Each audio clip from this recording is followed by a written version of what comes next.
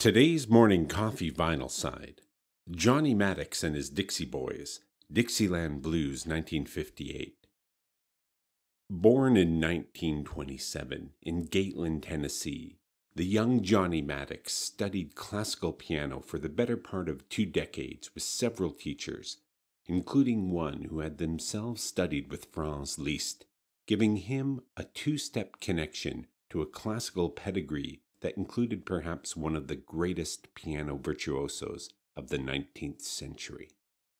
His passion for music was not limited to classical, as he was also an avid fan of ragtime music after early exposure to it as a child, and he would start his professional career playing in a dance band as he hit his adult years.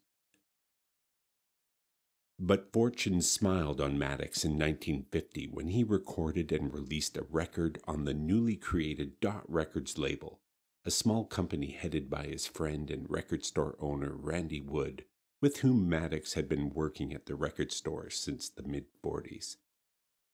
That 1950s release of St. Louis Tickle and Easybone Rag hit money, making Maddox Dot's first successful artist, and was instrumental in funding the growth of Dot into one of the powerhouse labels of the era. Maddox was an exceptional player. He had a natural feel for the rhythmic interplay required to play ragtime and Dixie blues. Expressive and light, he seemed born into the genre despite his classical training, and was often assumed to be a colored musician, named as such by blues pioneer W.C. Handy, who called Maddox the white boy with colored fingers.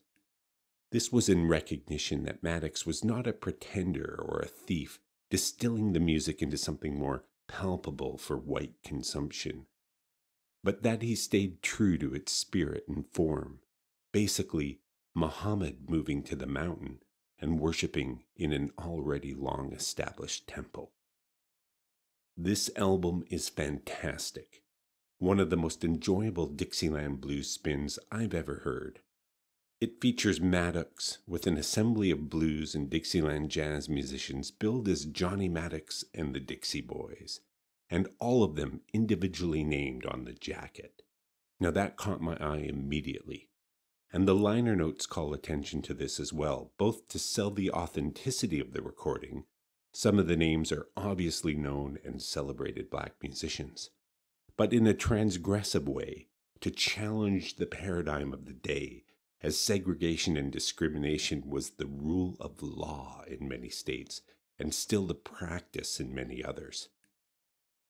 This is something about Maddox that I'm going to be curious to know more about, as his reverence for both his contemporaries and those he followed into his musical field seemed to have been explicit and well acknowledged. I've heard a lot of bad Dixieland jazz and blues albums, and this album redeems them all.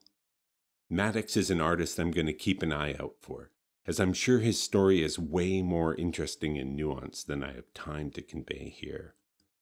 But I'm tickled at knowing that you can take 2 steps from Franz Liszt through Prudence Simpson Dresser, to Maddox, and arrive at ragtime-infused Dixieland blues.